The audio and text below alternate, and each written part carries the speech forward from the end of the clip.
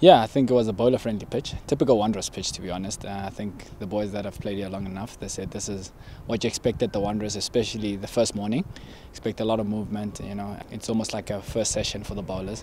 So I think we just had to weather it down a bit this morning, so yeah. It's lovely to be back, obviously, playing for the Titans.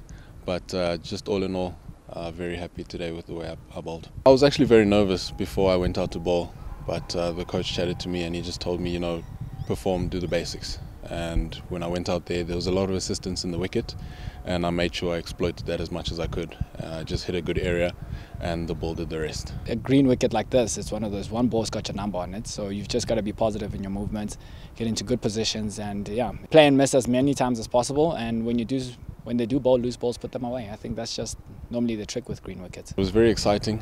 We saw it jag around within the first few balls, so I knew it was going to be an interesting test, and I happened to come out on top. He presents the seam well, and I think a wicket like this, if you present the seam, you get the most movement out of, you know, even you could see later on in the afternoon at about 2 o'clock, he was still extracting movement and bounce. And that's mainly because he presents the seam and he hits the pitch, and he's got a height advantage than most bowlers. But I think, as I've always said, I think seam presentation on good wickets, on a good area, you're going to have many batsmen troubled. If we had batted maybe and we were 3 down at lunch, I think we would have had a chance of putting 250, 280 on the board.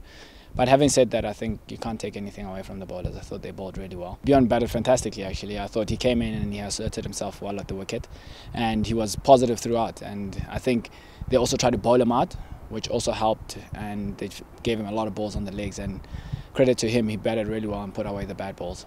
Yeah, the new ball does play a massive role, but also I'd say there's enough in the wicket if you hit it very hard. You know, the good areas that you bowl, in general you'll get something out of it, but you've actually got to run in and bowl. You can't actually float it up. So, but the new ball does work very well. I mean, yeah, it worked out very well for myself. So. It's helped, but I think if we're extremely critical, we could have also had them 4 down, 5 down overnight. You know, we didn't bowl as well as we could. We created enough chances, you know. So I think if we're extremely critical, we'd be thinking to ourselves, tomorrow we've got a window of an hour or so to make inroads, get into the middle order. And if we do that, I think we could have a very interesting game where it could be 180 plays 200, and then the second innings will determine almost the winner.